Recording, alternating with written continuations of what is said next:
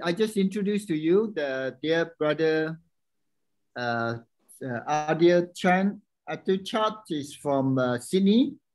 He's originally from Fiji. Ancestor came from India.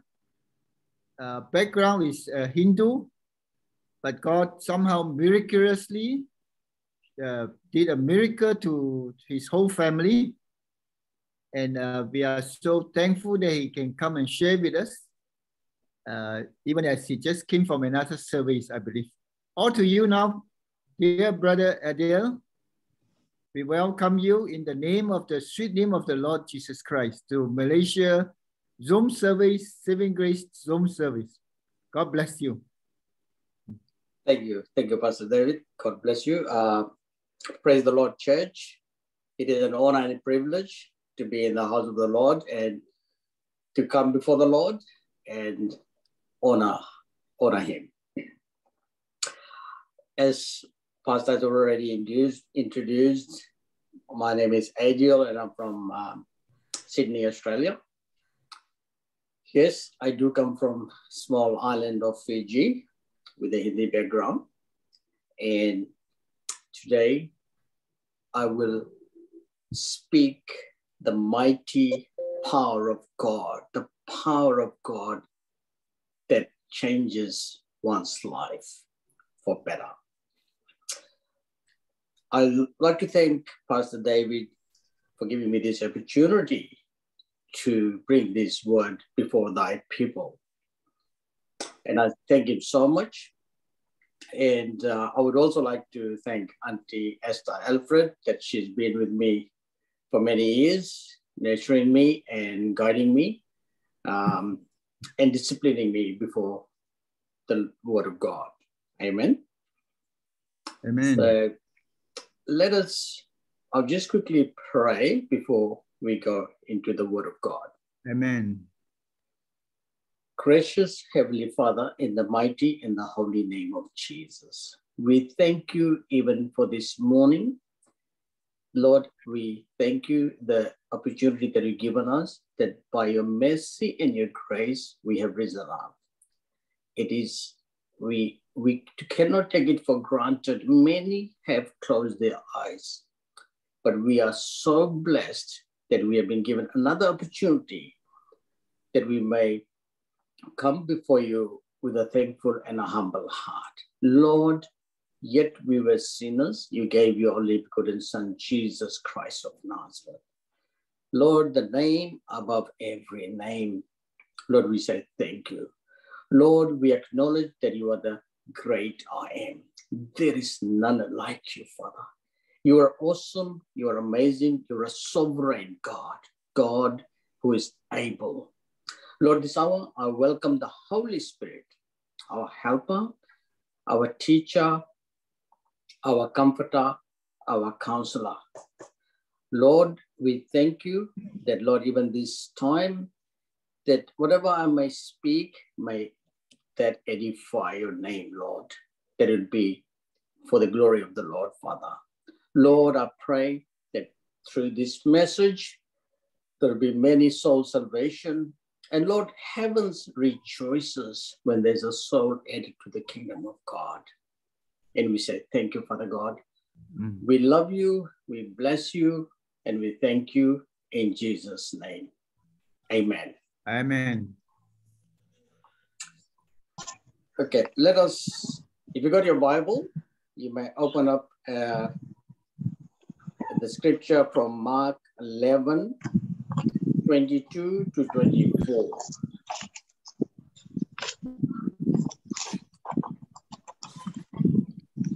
That's Mark 11, 22 to 24. We will read it and then we go and study the word. Amen? Amen. So verse 22, it says, so Jesus answered and said to them, have faith in God. That is a very powerful message there itself. Have faith in God. When we're talking about God, He's the God who created heaven and earth, God who created us in his own image. We must submit to him and have faith in him and believe in him. Verse 23, for assuredly I say to you, whoever says to this mountain, be removed and be cast into the sea, and does not doubt in his heart, but believes that those things he says will be done and will have whatever he says. So when you believe and do not doubt in yourself, you have faith in the word of God. As we know, in book of John, in the beginning was the word was with God, and the word was God. When you believe in the word of God and you confess with your mouth, it shall come to pass. Amen? Verse 24, that is our main scripture. Therefore, I say to you, whatever things you ask when you pray, believe that you receive them and you will have them. I'll read it once again. And we all read it together and see what the message is there. Therefore, I say to you, whatever things you ask when you pray, believe that you receive them and you will have them. Amen? So when I look at this scripture and it says, therefore, I say to you, whatever. Now, what is this whatever in our life today? It may be our health. It may be our financial situation. It could be our family situation. It could be our job. It can be our ministry. It could be our nation. There are so many things we are surrounded by. But the scripture says, therefore I say to you, whatever things you ask. So there's no limit that you can only ask for this, but not the other. The Bible clearly says, whatever things you ask, according to his will, it shall be done for you. Amen. In the same scripture says, whatever things you ask, let's underline that word ask. Book of John 14:14 says, if you ask anything in my name, I will do it. We must take this scripture very seriously. Ask. In John 14:14, if you ask anything in my name, I will do it. The Bible says, the grass withers, the flower fades, but the word of God stands strong forever and ever. If the Lord has if the Lord says it, if you ask anything in my name, I will do it. But the most critical point here, first of all, we need to know who our God is. And at the same, the Lord must know who we are. There must be a connection. We cannot just keep running on the road or keep working and keep flying from one nation to the other. And then you get into a situation and say, Lord, but the Bible says, John 14:14, if you ask anything in my name, I will do it. Yes, Lord will do it. But you must have that relationship. You must have an encounter with the Lord. He is faithful. He is everlasting, forever and ever. The Bible says he was same yesterday, today, and forever. That is the living God we're serving today. How powerful is that? If someone puts a hand, if you are going through a circumstance situation and the principal or the prime minister or the president of the nation comes and puts hand on your shoulder and says, hey, if you ask anything, you have a need for anything, I'll do it. How do you feel? We are people of sinless nature, sin nature. Imagine, we as fathers to our children, we give so much of gifts. We are not as holy, but our God is. We have made mistake. We have done wrong things in our life. We have committed sins, knowingly, unknowingly. We even not aware of what we have done.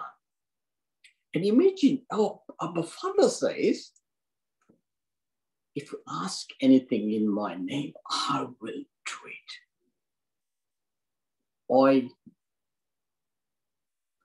take that scripture so powerfully. Whenever I am in need of anything, I bring the word of God before the Lord.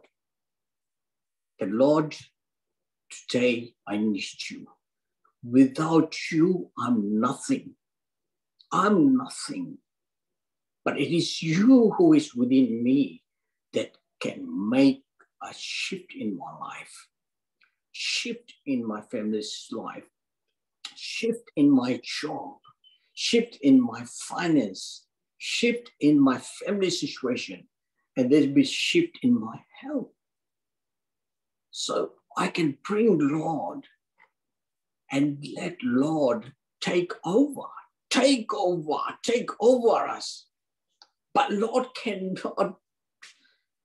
He cannot do without us submitting Him. We must be prepared. We must be God-fearing people. In the Bible, it says very clearly, Abraham was a God-fearing man. He was following every commandment of the Lord. If the Lord has tested him, Abraham was ready without fail. Just to prove that point, that what makes Abraham a faithful man of God. God asked Abraham that you need to sacrifice your only son, Isaac. Abraham did not ask question. He got himself ready. He got his son ready. And they're leaving home to sacrifice his son up on the mountain. But as he was leaving, remember, he's confessing the word of God. He says, when they're leaving home, he said, we will return, meaning him and Isaac will return. Sorry, excuse me. And he is a man of great faith. He had a faith. He believed in the Lord and he working in the word of God. And as they went up the mountain, basically climbing the mountain, and Isaac asked Dad, you have the firewood, but where is that lamb that you're going to sacrifice? And again, Abraham, with faith, he's saying, my God will provide. Who is this, my God? Yahweh. Many of you know this, the power of God is a sovereign God. It's all powerful. You cannot measure his power. He is able. He's got tremendous power. And they went up, he set up the firewood, and he brought his son, to sacrifice.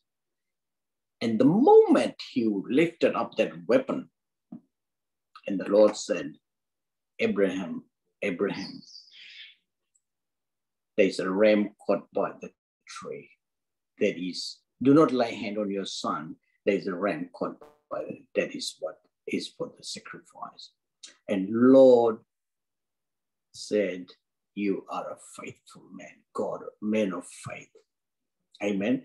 So when you have faith in God and you believe, and going back to that scripture, John 14:14, if you ask anything in my name, I will do it. And that is the Lord we're serving today. He is faithful. He's all powerful. And he's omniscient God, God who knows present, past, and future. And it is omnipresent simultaneously. He is witnessing what Adiel is doing here right now. He is witnessing each one of you individually and precisely in your bedroom or at the altar, at the church, in your farm or garden. If you're listening to the word, he is the witness. And I cannot add anything to his word.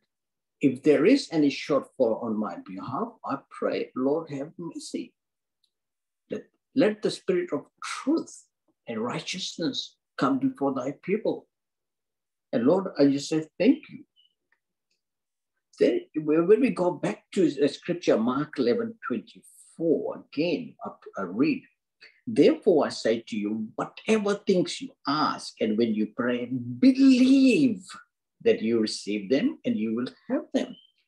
Believe. It is not easy in humanly nature. We cannot believe if I can do certain things. As Abraham was asked to go and sacrifice his son, for us, for me, it would be a question mark that what is happening here? How do I do such thing?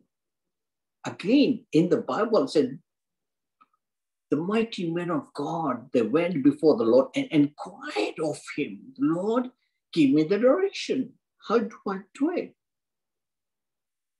And when we seek the face of the Lord gives his direction. He gives the instruction. He commands you. So when you follow his instruction, God's instruction, when you follow the commandment of the Lord, you'll see the mighty miracles will take place. But are we able to believe something that even not costing us anything? It's just your relationship and nurturing onto the pondering on the word of God and having the relationship with the Lord day after day, morning and evening. There were many people in the Bible that prayed 3 times a day. Many times they prayed. But for us, sometimes we get too busy in our jobs, in our schools, in our sports, in our farm, in our family. We are too busy. How to cook this? How do we eat this? How do we plant this in the garden? But the Bible says, Matthew 6:33, but seek first the kingdom of God and his righteousness, and all these things shall be added to you. Seek first the kingdom of God and his righteousness. We know that our God is the King of Kings. We know that he's a faithful witness. We know that he's the firstborn of the dead. He's able, he's faithful, and his promises are yes and amen in Christ Jesus. He says, if you go through the waters, I'm with you. If you go through the rivers, I'm with you. If you go through the scorching fire, I'm with you. Imagine our God who says, who promises us here today, he's speaking to you, each one of you today. If you are going through the scorching fire, God is with you. And you know when you are in the presence of the Lord, who can be against you? No one. Who can stand before our Lord Yahweh? He is faithful. He is on time. So when you believe, say Mark 9:23, anything is possible if a person believes. When you believe, you activate your faith, and the Lord answers your prayer. And Lord is faithful. He is able. He will never leave you and nor forsake you. Amen. When we look at that scripture again, therefore I say to you, whatever things you ask when you pray, believe that you receive them and you will have them. Prayer. In the Bible, you will see when you read from Genesis to Revelation, the mighty men of God, they all prayed before the Lord. They inquired of the Lord and asked God to intervene. David, many a time, he inquired of the Lord. And the Lord spoke to them through their prophets. And all that they needed, the Lord gave them the signs and wonders. That's the powerful, that's the living God we're serving today. The Bible says, ask, it shall be given. Seek, you will find. Knock, it shall be open to you.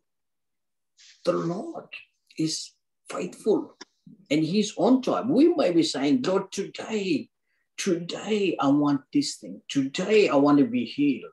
Today I want to be able to do so many things in one day. For an individual or as a human, it is impossible. But the Lord is able. He can make a way. He's a way maker. He's a promise keeper. He's the light of the darkness. As one of the prayers in the Bible, if you look at Psalms 4:1, it says, I'll just read one scripture there. Answer me when I call, O God of my righteousness. You have given me a relief when I was in distress. Be gracious to me and hear my prayer. How short and sweet and simple prayer before the Lord. But you have to have that encounter with the Lord. You have to have that relationship with the Lord. The Lord is faithful and is able. Now I've talked about the Word of God, how God works. I'll just share the testimony that how Lord worked in the life of me as a Hindu family to receive Jesus as a Lord and Savior. I did not. I was one of the ones you can chain me with the biggest padlock and come to Jesus, come to this church. No way. Nothing will happen for me. I did the things which my parents, my great-grandparents did in Hindu. And as a son, honoring his mother and father, do the same as the parents did. Many a time, we did not even have a reason. We did not have an answer. Why? Why are we doing this? Even themselves, they are all confused. But we still say, how are you? We are well. Everything is okay, but nothing is okay. There's always problems after problems. Yes, problems in Bible problems came, but the Lord showed us the way how to overcome that problem. Whereas before, I was in the dark. I did not know how to handle things within my own self, within my family. Then as time went past, I got married and I had my second child. We called him Daniel. And there was a complications in his life. And as usual, we all run to the doctors, get the opinions, and doctors say, keep for few months, it will be all good. And then we will move on with it. But as a father, I cannot sit at home just sitting with that word that in a few months will be okay. I was running around with this priest, that priest. They say, go to the sea, go do this, do that it will be okay. I did everything. And here's my son. He's growing 1 week, 4 weeks, 2 months, 3 months. It's going day by day. And there isn't any improvement. Nothing's happening. We're going to the doctors daily, morning, night. We run to the doctors. We go to the priest. We call them home. Nothing is happening. And even my wife had to give the job away to look after the little one. He would not drink any milk in the bottle or would not eat. I had to get up another job to make ends meet. So after my night job, I come home at 11 or 10, and I say to my wife, go have something to eat. And she will say, basically, he hasn't eaten anything, how can I eat? Anyway, so I take up the kid in my hand and try to nurture him.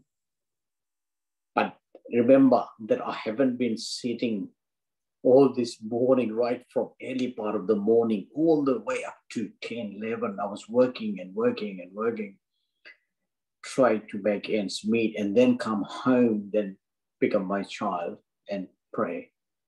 Whatever I knew, little that I know at the time.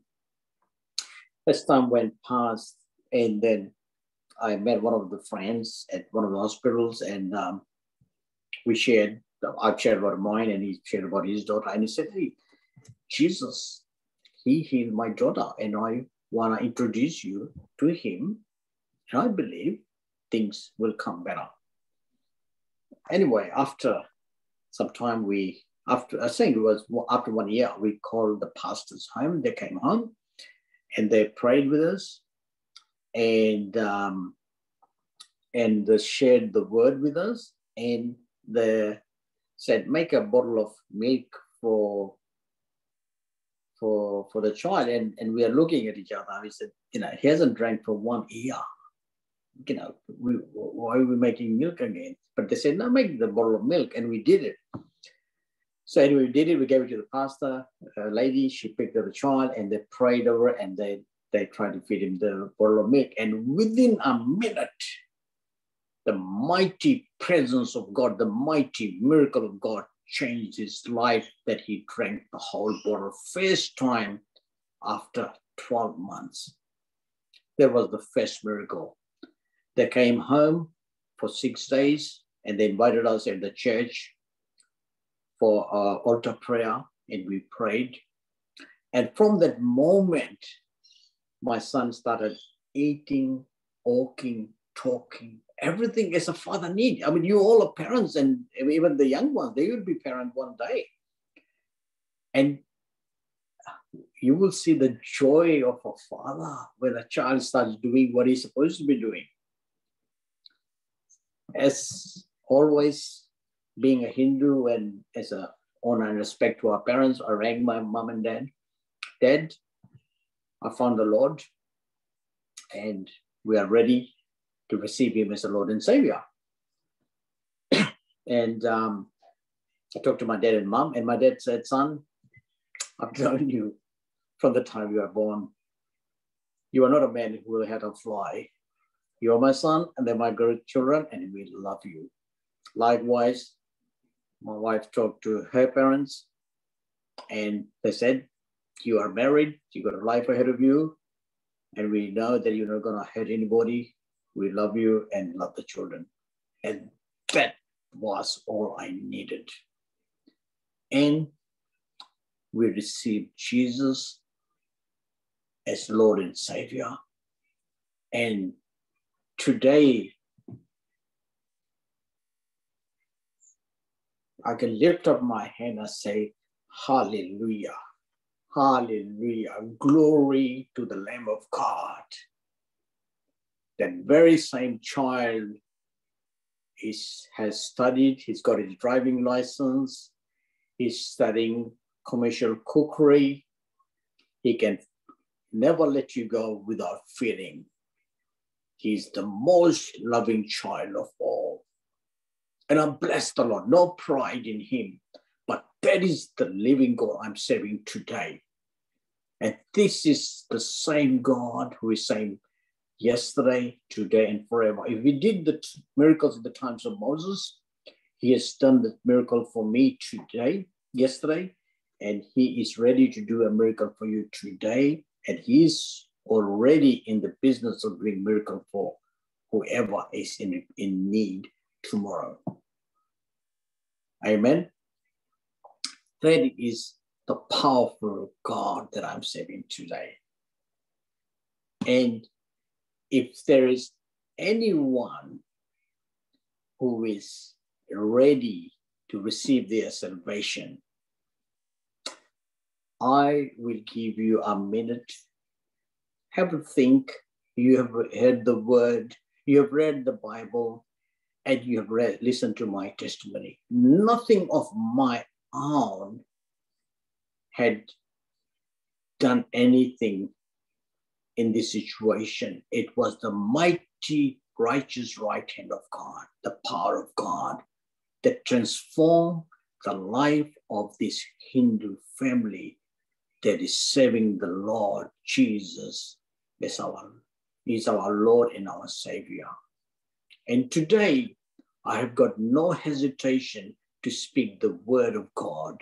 What has he done in the life for me, my family? And he is able, he is faithful. Going back to the scripture again, therefore I say to you, whatever things you ask when you pray, believe that you receive them and you will have them. And that is what I did. We opened up our heart before the Lord. We have given the opportunity. We had given the Lord to come. Lord is not going to force anybody. He's not slack. He's giving us time after time opportunity to partake of his word and the blessings that he has for me. We must be ready. Today is the day of salvation. I know there are many there who would like to receive Jesus as the Lord and Savior. I will say a prayer. And if you are ready, wherever you are, however you are, the distance and time is not an issue for my Lord. Even this very moment, we must make sure that we are confirmed that we're going to have eternal life. It may well be time is running out, but today is the day of salvation. Amen. I will pray. And if you believe, if you confess and receive Jesus as Lord and Savior, then you may be able to contact our dear Pastor David. He will guide you through, he will nurture you, and we will even provide you Bible to read day and night and receive that salvation for yourself, your family, your neighbors, or whoever. And you may be able to preach the same gospel to your other dear friends. But today is the day. Open up your heart and receive Jesus as your Lord and Savior. Amen. I'll lead into prayer. And then after the salvation prayer, then I will pray for everyone, whoever is partaking of this message today. So let us confess. Father God, in the mighty and the holy name of Jesus, Lord, The Bible says, you shall know the truth and the truth will set you free. Lord Jehovah, this day we confess, the Bible says 1 John 1:9, if you confess your sins, he's faithful and just to forgive your sins and cleanse you from all unrighteousness. Father, yet we were sinners, you gave your son Jesus Christ. We acknowledge, we confess our sin, and we receive Jesus as our Lord and Savior. Lord, we pray that, Lord, we open our heart that, Lord Jesus, may come and reside in us and lead us by the power of the Holy Spirit. That from this day forth, we will not be on our own, but we will be carried by the power of the Holy Spirit. We'll be led by the Holy Spirit, convicting us to keep away from the sin. And we say, thank you, Lord, that we are born again. Lord, we thank you for this opportunity. We bless your holy name. And we say, thank you. Hallelujah. Now I'll take this opportunity and I will pray a prayer for everyone. And then I'll hand it back to our dear Pastor David. Let us pray. Gracious Heavenly Father, in the mighty and the holy name of Jesus, Lord, I thank you. I thank you, Lord, even this moment that, Lord, you carried this message to each and everyone individually and precisely with the conviction that, Lord, you are living God. That, Lord, that we have the fear of that Creator God. That whatever we do in our thoughts, in our minds, in our action, must glorify your holy name. Lord, this hour, the Bible says, Father God, that, Lord, whatever things you ask in prayer, believing, you shall receive and you have them. I pray, Father God, if there is any healing needed in anyone in their body, yes, son. I pray and I take authority and I command every sickness has to bow down in Jesus' name. Lord, I pray if there is a need in the family situation, be total restoration in the mighty, in the holy name of Jesus. Lord, I pray if there is any need in their life, whether it's food, clothing, shelter, or transportation, whatever there is, Father, that, Lord, you will help them and you will make a way for them, Father God. And I say, thank you, Father God. Thank you that you are faithful, you are able, and you are on time. So, Lord, I want to praise you so much. Lord, if there was any shortfall on my behalf, Father, on behalf of my family, on behalf of my people, Father, Lord, have mercy. Lord, have mercy. Lord, have mercy. And Lord, even from this time forth, change the life of each and every individual that partake of this word, Father. Their life will be transformed totally and completely for the glory of the Lord, Father. And Lord, have your way. Even as Jonathan has spoken before this message, Father, I pray that you'll do a great and mighty things in his life. Move him to the next level, Father, and have your way. You are able. I thank you, Lord. I bless you. I give you praise. I give you honor and glory in the name of the Father and of the Son and the precious Holy Spirit. In Jesus' name I pray and ask with thanksgiving. Amen. Amen.